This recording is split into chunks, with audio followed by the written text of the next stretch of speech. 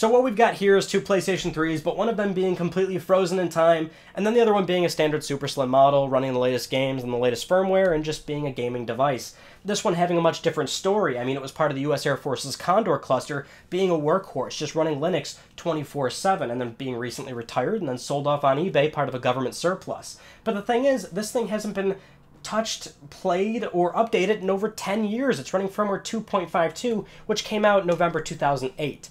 And so I think this is a great, unique opportunity to really compare the two. What's it like with a modern PlayStation 3 versus one that we were playing and actually trying to game on back in 2008? Now, as I just mentioned, we already did an unboxing on this PS3 and fired it up, so go check that out. But again, a quick recap on this model. It's a 160GB model, originally CECHP01, and it came originally with Uncharted, paying download code, and you know, it was minor internal changes. This was already well after Sony removed the chrome trim, the card readers, lowered it to 2 USB ports, and of course took out that very important PS2 backwards compatibility. But this is basically one of the last fat PlayStation 3 models. This is where they got the die size down from, I believe, 90nm to 65nm. It's lower power consumption. So it's basically one of the last fat models that were available. But interestingly enough, as old as this PS3 is, it still has a lot of major features that gamers were asking for back in the day that still are very relevant to the current PS3 and current firmware of today, so you'll be surprised that there's not that much of a difference between the two. But I think what's actually more fascinating, and I unfortunately can't demonstrate that too well, is all the firmware features before 2.52. So let's actually get caught up to that first and discuss that evolution a little bit before this PS3 actually came around.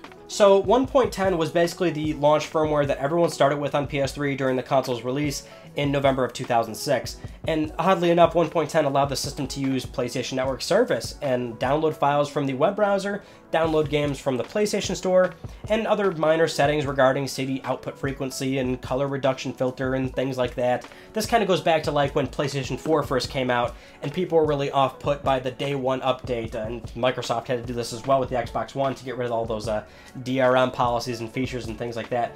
You know, day one updates aren't unusual. They happen pretty much all the time now with most game releases and even hardware releases. And it's funny to see that without 1.10, you couldn't connect to PSN or, oddly enough, download files from the web browser. Going up to 1.50, we saw the addition of USB camera support for video chat, and that's going to be a common theme with the PS3 over the years, is that not only was Sony very supportive of different file codecs and devices, but they just really made this thing the ultimate media hub, the ultimate device hub, and you'll be surprised what we'll be talking about in a second. Now, going into 1.60, this was the first really substantial update that didn't come till March 2007, and this is the update that finally added background downloading. So, if you bought a PS3 at launch in November of 2006, you couldn't download a game or a demo from the PlayStation Store in the background until March. So that's crazy to think about, is that you buy this $600 system, and then it takes 4 months to be able to actually download a demo and do something else with the platform, right? Otherwise, it was just stuck there and you had to wait for that download to finish. 1.60 also added folding at home, and this was the program that allowed users to volunteer their PS3's computing power for protein folding, and this contributed to the advancement of medical research for cancer, Alzheimer's, and more. And so that's another thing to note here, is that we've got folding at home, but there's some other very noticeable omissions about the PlayStation 3. Going into 1.7, this added support for PS1 classics. 1.8 was a smaller quality of life situation, so there was a lot of those on PlayStation 3. For general functionality to music, photo, video, and settings. 1.9 finally allowed a background picture instead of the XMB, and so this didn't come until July of 2007, so keep in mind, ironically, the PS3 off the bat is already a pretty great media hub, but you're waiting this long for things like downloading things in the background or personalizing the actual screen that you see every single time you boot up the platform. 2.0 also added the support for rumble functionality for the upcoming DualShock 3, because remember, when Sony launched the PlayStation 3, it came with just a 6-axis controller with no rumble support whatsoever, and the company tried to downplay that a little bit, saying, we don't need rumble anymore, it's last-gen technology, but really this was because of an ongoing legal battle with the haptic feedback company Immersion. And so they were really doing a lot of damage control, and if you remember, the 6-axis controllers were super light, and it felt like you could crack them and break them quite easily, but sure enough, once their settlement was all well and done, came the DualShock 3 with rumble support. 2.0 also added Canon Printer functionality, and yes, you heard that right, one of the many unknown features of the PlayStation 3 is that you can connect a printer to the thing and print photos. I feel like not many people really know that at all, but you can do it. 2.0 was also the addition of where we saw the information bar in the top right corner, and so a lot of people really disliked that. I always turned mine off back in the day. I remember that thoroughly. I always found it to be pretty jarring and visually annoying and didn't really go with the flow of the XMB, but I know a lot of people really enjoyed the information bar before it was changed, and we'll get to that in a second. 2.10 added the voice changer, and I'm sure many of you remember how annoying that was when you got into an online lobby. 2.3 added the redesigned PlayStation Store, and boy do I miss that storefront so much, just because it was so snappy, so quick. Everything was very uniform, it was clean looking. It was snappy, it was responsive. Maybe I should just say that maybe 5 or 6 more times, because God, I missed that storefront. It was so good.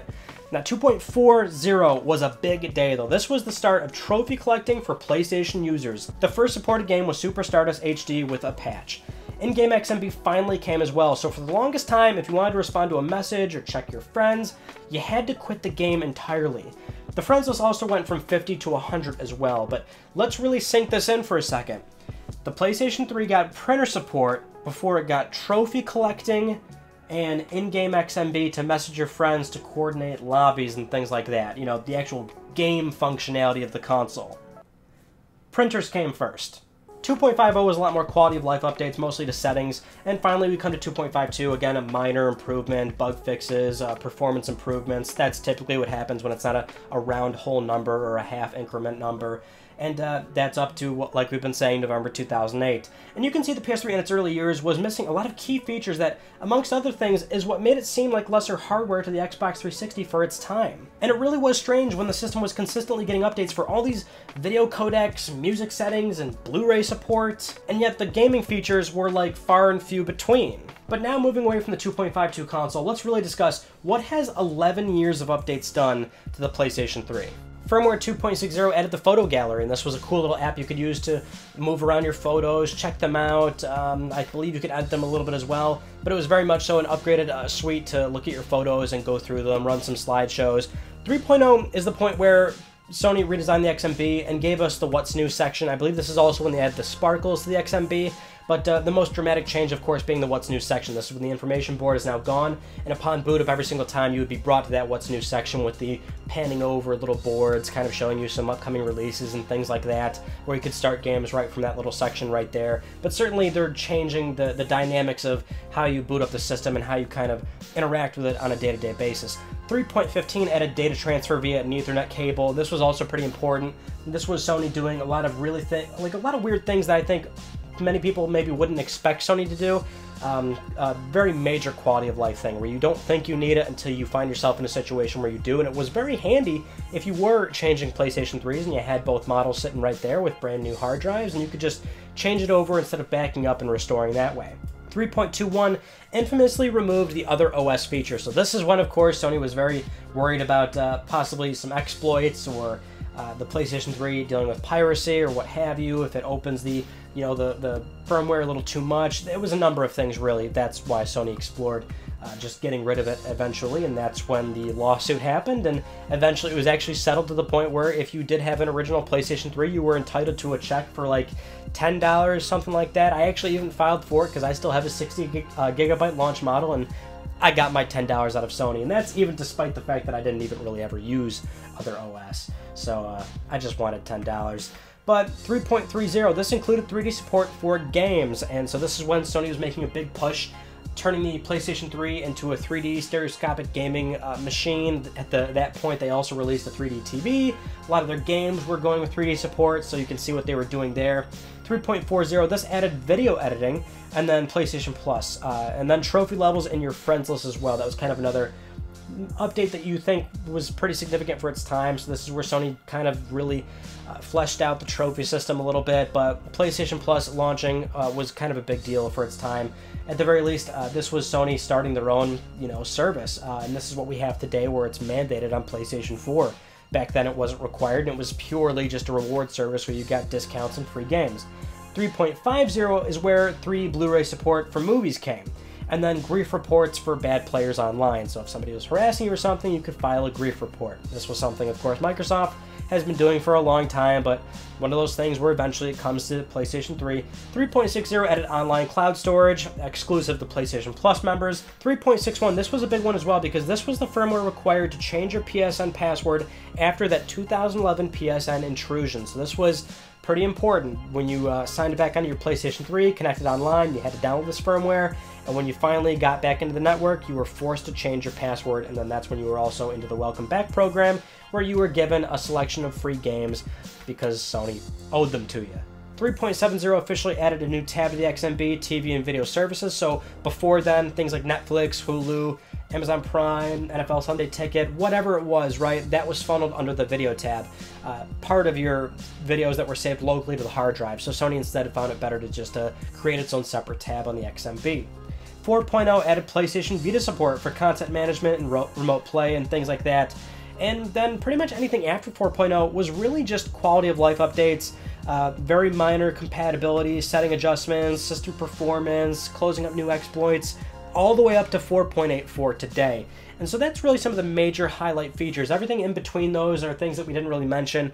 Again, they were very minor things, and you'll be surprised how often Sony was either adding new languages to the PS3 or, you know, just messing around with the compatibility of the web browser, adding updated flash support, again, more video codecs. Blu-ray support was constantly touched on over and over and over again. CD support. It was kind of amazing how they were so on top of things like that, yet in reality, a lot of major gaming features were really left behind, and they took much longer to actually come to the hardware. Now, there's got to be a reason for something like that, although I would have to imagine a big part of it is that a lot of the resources behind the firmware team were very much so still part of the original vision of PlayStation 3, which is that they wanted to make it an absolute media hub. And for somebody like me in that time, I certainly enjoyed it a lot. In fact, I did a video on that as well, where I said, this is why I enjoy PS3 more than PlayStation 4, which is that I really miss the fact that my PlayStation console for its time was a media hub, and I can't really do that anymore with PlayStation 4 because you can't save the content locally to the hard drive, and there's just not that much support for some of the codecs and whatnot. I mean, it's just not really a platform made for that, and times have changed, so I understand that's the case, but that explains why PlayStation 3 was just so good at those things, is that Sony was constantly staying up to date on all of those things for the hardware.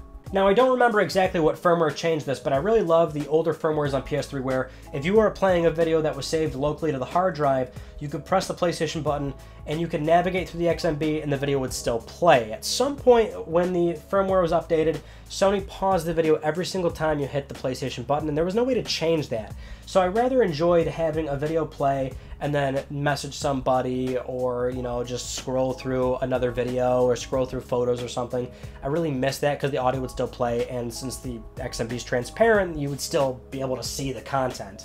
And so I actually really miss that as well. I think the number one thing I miss the most, though, about older firmwares is that you had the blacked out XMB look, and sure, the sparkles are nice or what have you, but when they updated the XMB, they got rid of the black option. So it was just a pure color, whether it was blue, green, red, purple, whatever, but complete black was gone. So I'm actually so happy with the fact that I have this unit now, and I can capture a direct feed of that black XMB. I don't know why, but that's like my favorite thing.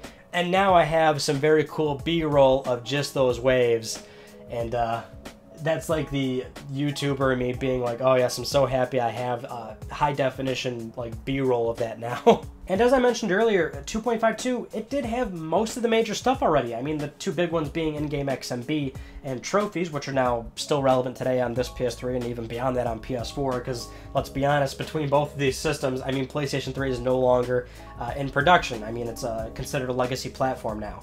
But it did have most of the features already, so they caught up a pretty good amount by, you know, late 2008, where they were really starting to add a lot of things that people really enjoy about gaming to the PS3. It was just kind of a slow start there. And even today on the latest 4.84, it is kind of surprising that, you You know, it has changed dramatically, but not as nearly as much as I guess you would have expected. But anyway, I think we should wrap up this video, so thank you so much for watching. I hope you really enjoyed it. And if you haven't yet, of course, please subscribe for the best PlayStation news, reviews, and updates that are here on YouTube. And you can follow me on Twitter at Mystic Ryan, where I post some gaming shenanigans, and I'm recently posting a lot of pictures of my cat because I'm just turning into one of those people, and I'm totally okay with that, by the way. But I will see you all in my next video. You take it easy.